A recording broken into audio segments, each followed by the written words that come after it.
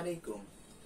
তো আমরা আজকে পড়ব আমাদের মাধ্যমিকে যারা বিজ্ঞান শাখায় পড়তেছেন তাদের রসায়ন পরমাণু গঠন চ্যাপ্টারটি নিয়ে। তো পরমাণুর গঠন অর্থাৎ স্ট্রাকচার অফ ম্যাটার নিয়ে যদি আমি শুরুতে ক্লাস করতে যাই, এই ক্লাসটা শুরু করার আগে আরেকটু কথা বলে রাখি, আমার আজকের ক্লাসটি নবম আর দশম শ্রেণীর জন্য যারা বিজ্ঞান শাখা রয়েছেন, আমি আবারও বলছি যারা বিজ্ঞান শাখা রয়েছেন তাদের জন্য একটি গুরুত্বপূর্ণ ক্লাস।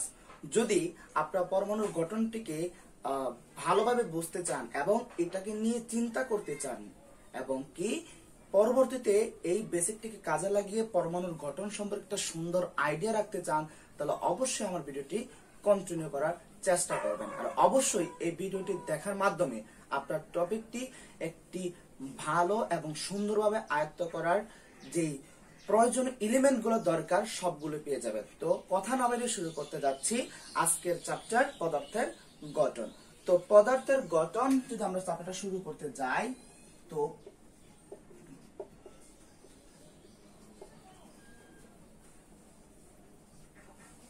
এই পদার্থের গঠন নিয়ে আমাদের প্রাচীন যেই সায়েন্টিস্টরা রয়েছেন, বিজ্ঞানীরা রয়েছেন, তারা অনেকেই গবেষণা করেছেন। তাদের মধ্যে গ্রিক দার্শনিকরা কিন্তু এই পদার্থ নিয়ে অনেক গবেষণা করেছেন। তারা গবেষণা করতে গিয়ে তারা আগুন, পানি, বায়ু এবং মাটি এই চারটা বস্তুকে তারা মৌলিক বস্তু হিসেবে ঘোষণা করেছিলেন। অর্থাৎ তাদের মতে এই চারটা ছিল আমাদের মৌলিক উপাদান। অর্থাৎ প্রাচীনকালে গ্রিক দার্শনিকরা কিন্তু তাদের আমাদের এই যে পদার্থকে নিয়ে গবেষণা করার যে একটা প্রয়াস সেটা কিন্তু চালু রেখেছেন। অর্থাৎ তাদের মতে তারা এই চিন্তা করে তারা চারটা মৌলিক উপাদান বের করেছিলেন, অর্থাৎ মাটি, পানি, বায়ু এবং আগুন। তার পরবর্তীতে পদার্থ নিয়ে আরো অনেক গবেষণা চালু হয়। গ্রিসের বিজ্ঞানীরা অনেক গবেষণা চালু করে। তো পরিশেষে গ্রিসের একজন বিজ্ঞানী গ্রিসের বিজ্ঞানী ডেমোক্রিটাস এই পদার্থ নিয়ে অনেকটাই গবেষণা করার চেষ্টা করেছিলেন। তো ডেমোক্রিটাস বলেছিলেন যে পদার্থকে ভাঙতে অর্থাৎ আমরা যে পদার্থ তৈরি, অর্থাৎ আমিও পদার্থ দ্বারা তৈরি, যে কোনো বস্তুই কিন্তু পদার্থ দ্বারাই তৈরি, অর্থাৎ বস্তু দ্বারা তৈরি। তো সেগুলা ভাঙতে এমন একটা অবস্থানে যাওয়া যায় যেটাকে আর ভাঙা যায় না। তো ডেমোক্রিটাস সে অবিভাজ্য কণিকার কথা উল্লেখ করেছিলেন। তিনি বলেছিলেন প্রত্যেকটা পদার্থই অবিভাজ্য কিছু ক্ষুদ্র ক্ষুদ্র কণিকা দ্বারা গঠিত। তো সেই ডেমোক্রিটাস যে কথাগুলো বলেছিলেন তা কোনো পরীক্ষালব্ধ ছিল না বিদায় তার এই কথাগুলো ততটুকু গুরুত্ব লাভ করে নাই। কিন্তু তার পরবর্তীতে সম্ভবত 1803 সালে জন ডাল্টন ওই ডেমোক্রিটাসের সেই কথাটিকে লক্ষ্য রেখে উনি বিভিন্ন পরীক্ষার মাধ্যমে দেখিয়েছিলেন যে আসলে পদার্থগুলোকে ভাঙলে যে কোনো পদার্থগুলো আমরা ভাঙি না কেন তাদেরকে ক্ষুদ্র ক্ষুদ্র কণিকায় ভাগ করা যায়। সেই ক্ষুদ্র কণিকার নাম জন ডাল্টন দিয়েছিলেন অ্যাটমস। অর্থাৎ এই অ্যাটমস শব্দের অর্থ হলো পরমাণু। অর্থাৎ এই পরমাণু আর অ্যাটমস এটা নিয়ে কিন্তু আজকের আমাদের আলোচনা। তো জন ডাল্টন থেকে ডেমোক্রিটাস তাছাড়া গ্রিক দার্শনিকরা যারা এই বিষয়ে অবদান রেখেছিলেন না কেন তারা কিন্তু জিনিসটাকে শুরু করে দিয়ে গেছিলেন।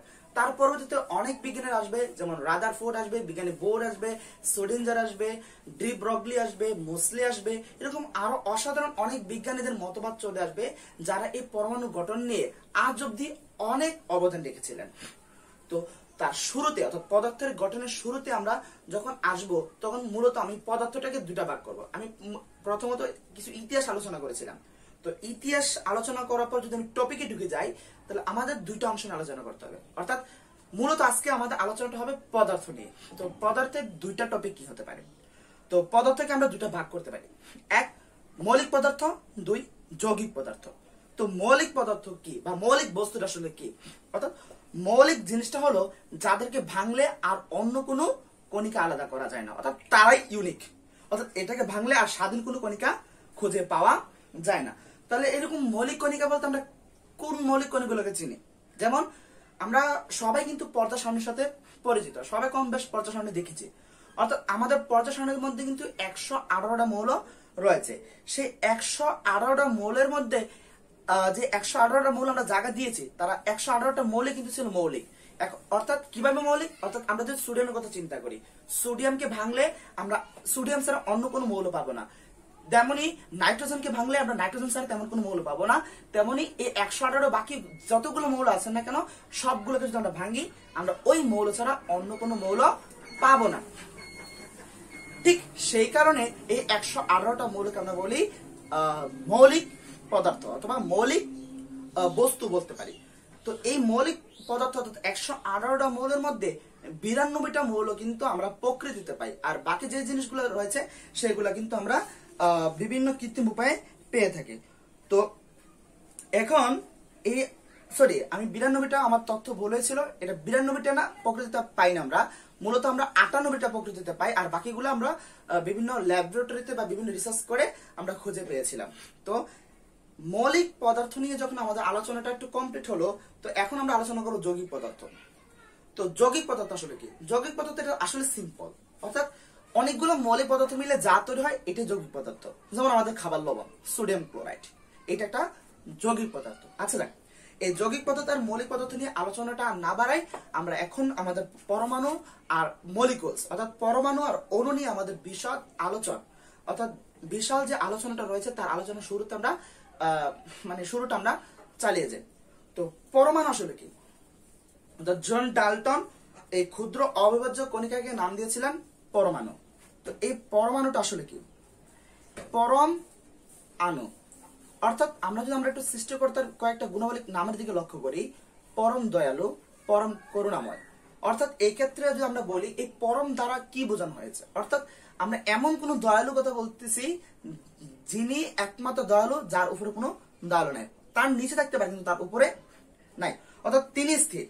ওকে, এই জন্য আমরা পরম দয়ালু, পরম করুণাময় এই পরম শব্দটা ইউজ করে থাকি। অর্থাৎ পরম এমন একটা শব্দ যেটা কোনো বস্তু বা কোনো তথ্যকে স্থির করে দেয়, অর্থাৎ এইটাকে ফিক্সড করে দেয়, এর বাইরে যাওয়া সম্ভব হয় না। ঠিক পরমাণুর যত জন ডাল্টন হলো এই ক্ষুদ্র কণিকাগুলো আর ভাঙা যায় না, অর্থাৎ আমি একটা কণিকাকে ভাঙতে ভাঙতে ভাঙতে ভাঙতে ভাঙতে ভাঙতে এমন একটা কণিকা যাব যে কণিকাগুলো আর ভাঙা যায় না, অর্থাৎ অবিভাজ্য। ঠিক ওই পরিপ্রেক্ষিতে আমরা কিন্তু এটা নাম দিয়েছি পরমাণু, অর্থাৎ আর ভাঙা যায় না, এই জায়গায় স্থির। এই জন্য আমরা এটা নাম দিয়েছি কি? আমরা পরমাণু দিয়েছি। আর এর ইংলিশ নাম জন ডাল্টন অ্যাটমস দিয়েছেন, অর্থাৎ অ্যাটমস আর পরমাণু দুইটাই কিন্তু এক। তো এই পরমাণু নিয়ে কিন্তু আমাদের আজকের আলোচনা, কারণ এই পরমাণুই হলো ওই যে বস্তু পরমাণু আমরা সিলেক্ট করব, অথবা যেমন নাইট্রোজেন, সোডিয়াম, পটাশিয়াম, আমরা যাই বলি না কেন এগুলো যদি বলি, যেমন এখানে একটা উদাহরণ আমরা যদি বলি সোডিয়াম, এই সোডিয়াম পরমাণু সম্পর্কে আমি একটু কথা বলি। তো এই সোডিয়াম এটা পরমাণু কেন? এটা যৌগ বললাম না কেন? মূলত এটা পরমাণু আমরা এই কারণে বললাম কারণ এইটার পরমাণুটা আসলে সোডিয়ামের যা যা বস্তু থাকা দরকার ওই সোডিয়াম পরমাণুর মধ্যে কিন্তু রয়েছে। অর্থাৎ আমাদের পরমাণু জিনিসটা হলো তাদের যে পরমাণুর যে গঠন রয়েছে এই গঠনের মধ্যে কিন্তু ওই পরমাণুর যে বৈশিষ্ট্যগুলা বা বৈশিষ্ট্যের বিভিন্ন গুণাবলীগুলা তার মধ্যে কিন্তু রয়েছে। যেমন সোডিয়াম কি? গ্রুপ 1 এর ধাতু। সোডিয়াম কি করে? সোডিয়াম আমাদের গ্রুপ 17 ধাতুর সাথে বিক্রিয়া করে। সোডিয়াম কি করে? ক্লোরিনের সাথে মিলে সোডিয়াম ক্লোরাইড লবণ তৈরি করে। সোডিয়াম কি করে? সোডিয়াম একটা ইলেকট্রন ত্যাগ করে। এতে যাবতীয় সকল বৈশিষ্ট্যগুলা সে সকল বৈশিষ্ট্যের আধার কিন্তু আমার হলো পরমাণু, অর্থাৎ সোডিয়ামের পরমাণু। এরকম ভাবে 118টা মৌল তার বৈশিষ্ট্য দেখায় তার পরমাণুর উপর ডিপেন্ডেন্ট করে, হয়তো ইলেকট্রন বিন্যাসের উপর ডিপেন্ড করে, হয়তো তার নিউক্লিয়াসের প্রোটনের ক্ষমতার উপর ভিত্তি করে। অর্থাৎ এই দুইটা জিনিসের উপর ভিত্তি করে কিন্তু সে কি করে আমার ক্রিয়া বিক্রিয়াগুলা করে থাকে, আর এই জিনিসগুলো কিন্তু পরমাণুর মধ্যে নিহিত। সুতরাং পরমাণু বোঝাটা কেমিস্ট্রি জগতে যে কোনো তথ্য বোঝার আগে এটা খুবই গুরুত্বপূর্ণ। তো আশা করি তার গুরুত্ব তোমরা বুঝতে পেরেছো। এখন শুরু করবো আমরা, যেহেতু পদার্থের নিয়ে আমরা অনেক কথা বললাম, তো আসলে পদার্থ অণু বা পদার্থের গঠন নিয়ে তো অনেক কথা বললাম, পদার্থ নিয়ে অনেক কথা বললাম, বা অনেক মৌলিক পদার্থ বললাম, 118 মৌলের কথা বললাম। কিন্তু 118 মৌলের তো নাম রয়েছে, তাকে তো আমাদের চিনতে হবে। তো এই নামগুলোকে কিভাবে চিনবো? তার প্রতীক দ্বারা আমরা তাকে চিনি। তো সেই প্রতীকটা আমরা কিভাবে বার করব, সেইটাই হলো আজকের এখনের মূল আলোচনা। তো সুতরাং খুব কেয়ারফুলি এবং সচেতনতার সাথে কথাগুলো মনে রাখার চেষ্টা করো।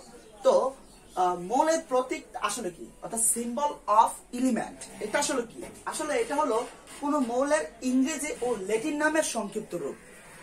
আমরা যে কোনো মৌল বলি না কেন, যেমন সোডিয়াম, আমাদের কপার, আমাদের ফসফরাস, আমাদের হাইড্রোজেন, হিলিয়াম, লিথিয়াম, বেরিলিয়াম থেকে শুরু করে 118টি মৌলের নাম রয়েছে।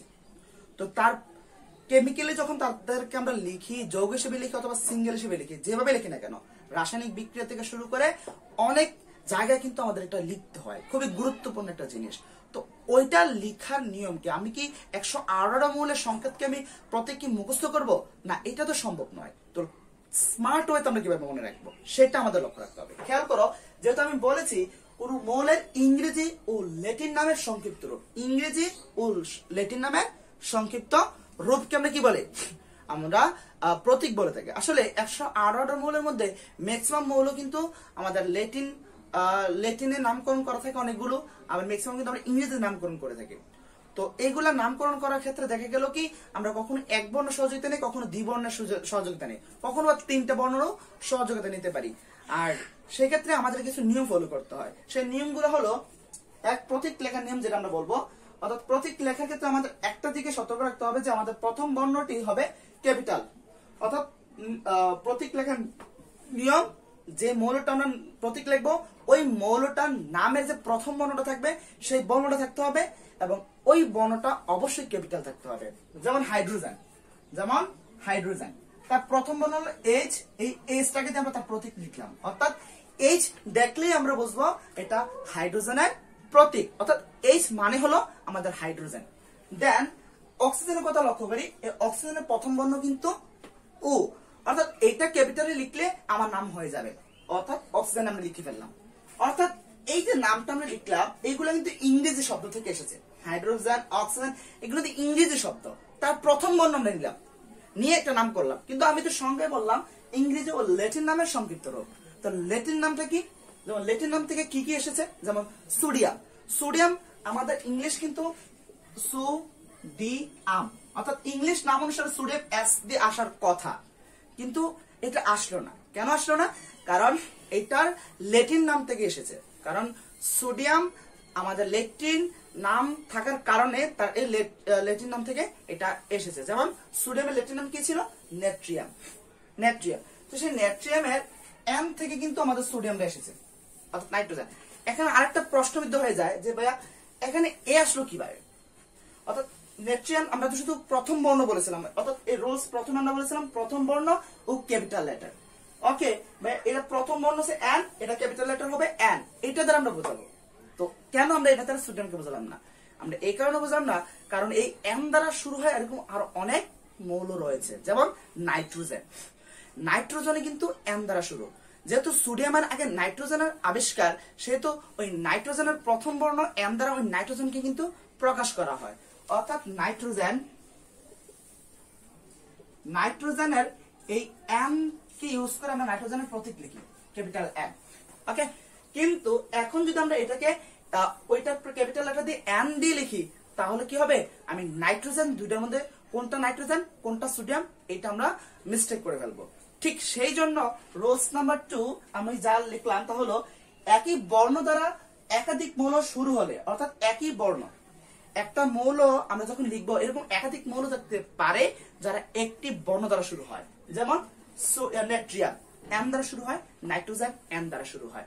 সেক্ষেত্রে আমার রোলসটা কি হবে? শুরু হলে প্রথম মৌলটি প্রথম বর্ণ দিয়ে, অর্থাৎ প্রথম যেটা আবিষ্কার হয়েছে সেটা প্রথম বর্ণ দিয়ে, যেমন নাইট্রোজেন তার প্রথম বর্ণ দিয়ে আমরা শুরু করলাম, এটা নাম প্রতীক লিখলাম। কিন্তু তারপরে কি বললাম? প্রথম মৌলটি প্রথম বর্ণ দিয়ে আর বাকিগুলোর সাথে পরবর্তী বর্ণ দিয়ে লিখতে হবে, কিন্তু পরবর্তী বর্ণগুলো কি হতে হবে? স্মল লেটার হতে হবে। যেমন নাইট্রোজেন আমরা তো লিখে ফেললাম এন দিয়ে, কিন্তু এখন এন দিয়ে কিন্তু নাইট্রোজেন সোডিয়ামকে লেখা যাবে না। যদি লিখি তাহলে নাইট্রোজেন সোডিয়াম দুটোর সংকেত প্রতীক এক হয়ে যাবে। তো সেই ক্ষেত্রে তার পরবর্তী বর্ণ সহযোগিতা নিতে হবে। নিলাম তার পরবর্তী বর্ণ এটাকে, অর্থাৎ এ নিলাম, কিন্তু এটাকে কি আমরা ক্যাপিটালে লিখবো না স্মলে লিখবো? এটা আমার বলতেছে আমাদের রুলস, অর্থাৎ বলতেছে পরবর্তী বর্ণগুলা স্মল লেটার নিতে হবে। সেই জন্য আমরা সোডিয়াম লেখার ক্ষেত্রে এন আমরা কি নিলাম? ক্যাপিটালে প্রথমটা, তারপরটা আমরা সোডাতে নিলাম। দেন এই এন দ্বারা আমরা সোডিয়ামকে বোঝালাম আর এন দ্বারা নাইট্রোজেনকে বোঝালাম। অর্থাৎ এই দুটার মধ্যে আমরা কোনো সংঘর্ষ করলাম না, দুইটাকে আমরা ইউনিক ভাবে চিনতে পারলাম কোনটা নাইট্রোজেন হবে কোনটা সোডিয়াম হবে। এখন এন এ লিখলে আমরা বুঝতে পারবো এটা সোডিয়াম, আর যদি শুধু এন থাকে তাহলে বুঝতে পারবো এটা আমাদের নাইট্রোজেন। তো অবশ্যই আমাদের এই রুলসটা তোমরা ফলো করতে পেরেছো বা বুঝতে পেরেছো। যদি তারপরও কোনো সমস্যা থাকে তাহলে অবশ্যই কমেন্ট বক্সে কমেন্ট করে জানিয়ে দিবে, কারণ তোমার কমেন্টের মাধ্যমে আমি তোমাদের সমস্যা বুঝতে পারবো এবং পরবর্তী তা অনুসারে ট্রিটমেন্ট করতে পারবো। সুতরাং খুব সচেতন সাথে ভিডিওটা দেখো, আর যদি না বোঝো তাহলে অবশ্যই কমেন্ট করবে। ওকে, আচ্ছা, তো এখন আমি কিছু নামকরণে আসি। তো আমি তো এখানে প্রতীক নিয়ে কথা বললাম, কিছু প্রতীক ইংরেজি থেকে আসে এটা বললাম, ল্যাটিন থেকে আসে এটা বললাম, কয়েকটা উদাহরণ দিলাম এবং প্রতীক লেখার নিয়মগুলো আলোচনা করলাম। তাহলে কিছু আমার প্র্যাকটিস করতে হবে। যেমন অনেকগুলো নামে থাকতে পারে আমাদের একই বর্ণ দিয়ে শুরু হয়। যেমন আর কিছু যদি উদাহরণ দেই, কার্বন, কার্বন আর একটা উদাহরণ রয়েছে। তারপরে ক্লোরিন রয়েছে, ক্লোরিন রয়েছে। তারপরে ক্যালসিয়াম রয়েছে, ক্যালসিয়াম রয়েছে, ক্যালসিয়াম রয়েছে। তো এইগুলার ক্ষেত্রে আমরা কি করবো? দেখো, কার্বন, ক্লোরিন, ক্যালসিয়াম রয়েছে। তো এই তিনটা মৌলের নাম কিভাবে করবো? যেহেতু আমার কার্বন প্রথম এসেছে, প্রথম আবিষ্কার হয়েছে, সেক্ষেত্রে আমরা কার্বনকে তার প্রথম বর্ণ ক্যাপিটাল দিয়ে ইউজ করি, সি, কার্বন।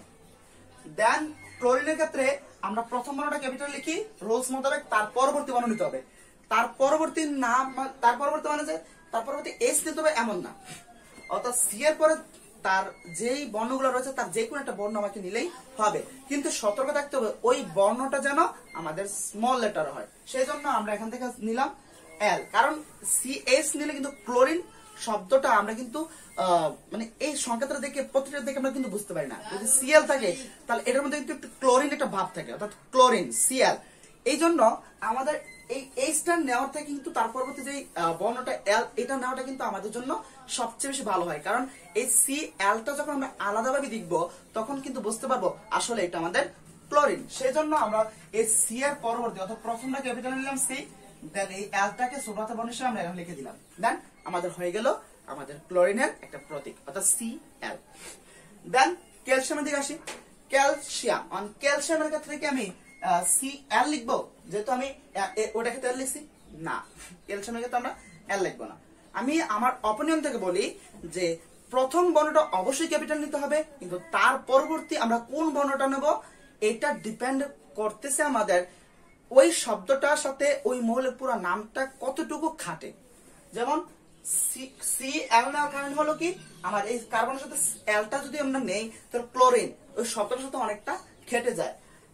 তারপরে যদি আমরা ক্যালসিয়ামের কথা বলি, সিএল নিলে তো আবার ক্লোরিনের মতো হয়ে যায়। তাহলে আমি ক্যালসিয়াম কি করব? ক্যালসিয়ামের ক্ষেত্রে যদি সি এ নেই তাহলে কিন্তু মিলে যায়, ক্যালসিয়াম সি এ, অর্থাৎ কে মিলে যায় কিন্তু। তো ওইটা আমাকে করতে হবে, অর্থাৎ আমি ক্যালসিয়ামের ক্ষেত্রে প্রথম তার প্রথমটা ক্যাপিটাল নিলাম, তারপরে নিলাম একটা বর্ণ, সেটা হলো এ, সেটাকে আমরা ছোট হাতে লিখবো।